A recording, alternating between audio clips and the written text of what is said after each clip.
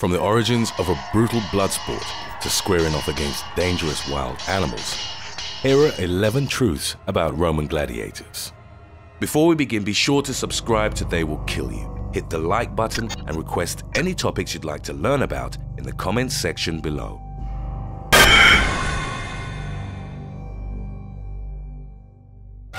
Number 11. Origin of the Gladiator. The origins of gladiator combat can be traced back to the 3rd century BC, and it was initially part of funerals for the wealthy. When Brutus Pera died in 264 BC, his son had 3 pairs of gladiators fight to death in Rome's cattle market. This was a munus, a commemorative duty owed by the descendant to the soul of a dead ancestor. It was also believed that blood purified the souls of the dead, so the fights might have been a substitute for human sacrifice. Gladiatorial munera grew in popularity, and before long gladiators were a part of state games, known as ludi, held during religious festivals.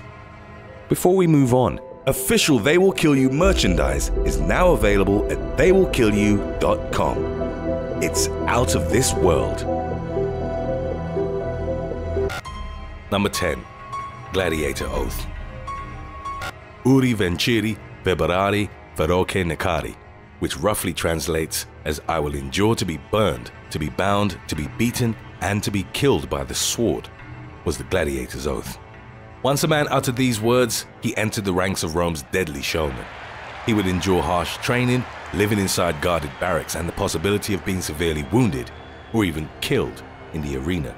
Nevertheless, it was also an opportunity for people of all classes to make a name for themselves. Before we move on, answer this question. Where does the term gladiator originate from? A. A sword. B. A location. C. An armor piece. D. A religious ritual. Let us know what you think in the comments section below, and stay tuned to find out the right answer. Number 9. Political tool. Gladiator combat eventually became an integral part of life in ancient Rome. The line between munus, the funeral duty it began as, and ludi games for public entertainment virtually vanished. Trainers and school owners would make small fortunes, while politicians would use the games to earn the favor of Roman society. Such was the case of Julius Caesar, who held games as a munus for his father, even though he died about 2 decades earlier. He used 320 gladiator peers who donned silvered armor and offered the crowd an unprecedented spectacle. After the Roman Civil War, Emperor Augustus capped how much one could spend on a munus and assumed imperial authority over gladiator games.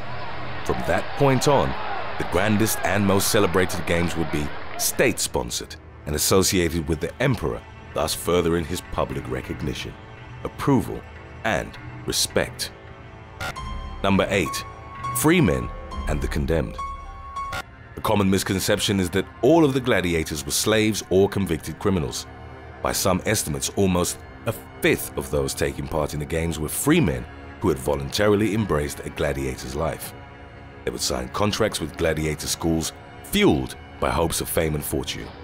These free men included former soldiers who still craved the thrill of battle, people who'd lost their inheritance, non-citizens, desperate men, but also those in upper classes, such as noblemen and senators, eager to prove their warrior prowess.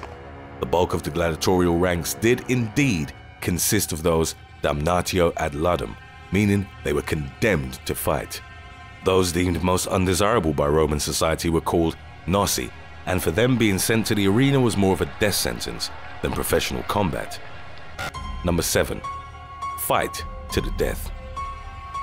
It's believed that professional gladiators were often trained to wound rather than to kill. They were expensive to house, feed, and train, so their lanta, or school owners, weren't exactly eager to see them needlessly killed.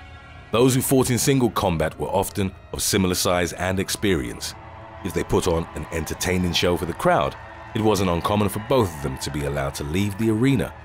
The arena spectators weren't exclusively there out of bloodlust, and in fact preferred to watch highly skilled warriors competing against each other rather than a slaughter. That being said, the life of a gladiator was typically short. Most didn't make past their mid-20s or past 10 bouts in the arena. Number 6. theatrical flair. While the combat was very real and violent for those fighting in the arena, the brutality was masked by a theatrical flair meant to entertain crowds. This meant reenacting famous battles or feats of glory from Rome's history. For example, the hoplomachus was a gladiator made to resemble the Greek hoplite and was often pitted against the mormillo, who was armed like a Roman soldier. This was evocative of Rome's battles in Greece. The earliest gladiatorial types were inspired by Rome's enemies at the time and included the Thracian, Samnite, and Gaul. The Samnite, later renamed to Secuta, was elegantly helmeted, heavily armed, and probably the most popular type.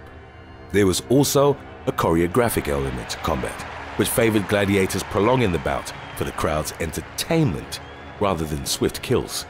The lavish spectacles grew to include chariot battles, exotic animal hunts, and more complex fights involving a larger number of participants. Number 5. Training. Even though their lives were full of hardship, gladiators were often well taken care of, particularly since they were regarded as an investment. They were regularly tended to by physicians, and their high-energy diet mostly consisted of dried fruit, boiled beans, barley, and oatmeal. In a way that mirrors our contemporary treatment of professional athletes, those expected to emerge victorious received more attention from the staff at the gladiatorial school. Training was performed with wooden or blunted weapons, and it was severe, as Roman gladiators were expected to be at the peak of physical fitness.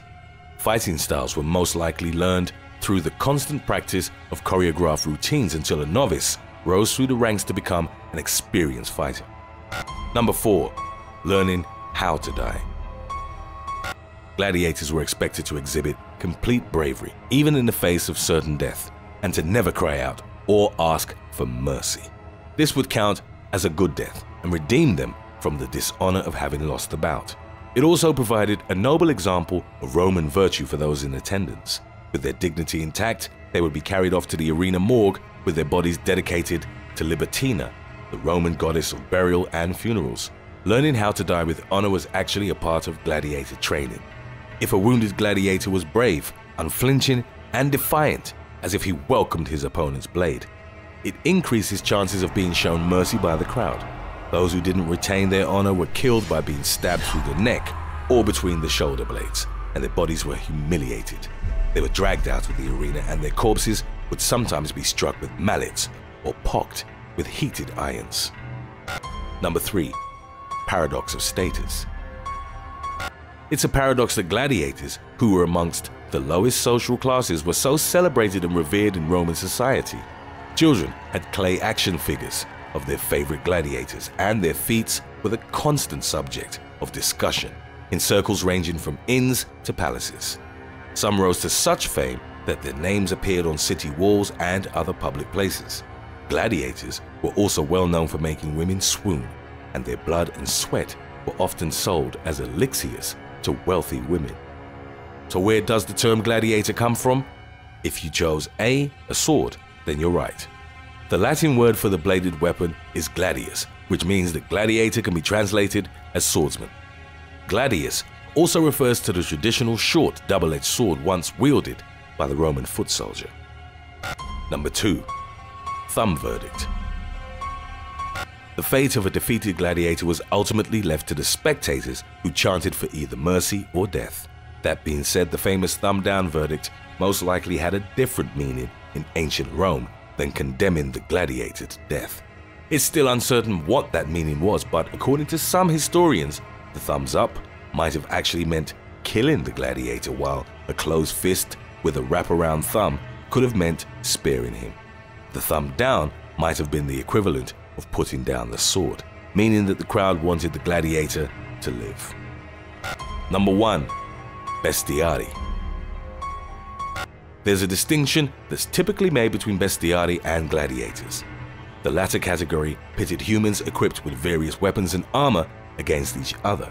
Bestiari, on the other hand, squared off against wild animals such as lions, leopards, tigers, bears, elephants, boars, wolves, and other exotic beasts. These creatures were usually brought to the arena from faraway territories under Roman rule. There was a type of torturous capital punishment called damnatio ad bestias, which translates as condemned to beasts. It was reserved for the worst criminals in Roman society, who were stripped naked and forced to fend for themselves against wild animals. Cicero wrote about one instance in which a single lion savaged over 200 bestiari. Then there was the type of bestiari who were equipped and specifically trained as a beast fighter. They were taught animal behavior and various techniques on how to bring them down. It was a dangerous trade and, according to Seneca, a proving ground for young men who wanted to master their arms. Sometimes the beast fighters would be assisted by venators, those who made a career out of hunting wild animals in the arena. Carpophorus was Rome's most famous bestiarius.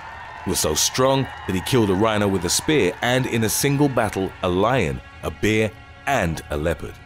He even fought during the opening of the Flavian Amphitheater, now known as the Colosseum. Thanks for watching. If you were to fight in the arena with only a shield and a sword, would you rather face a heavily armored human opponent or a fully grown African lion? Let us know in the comment section below.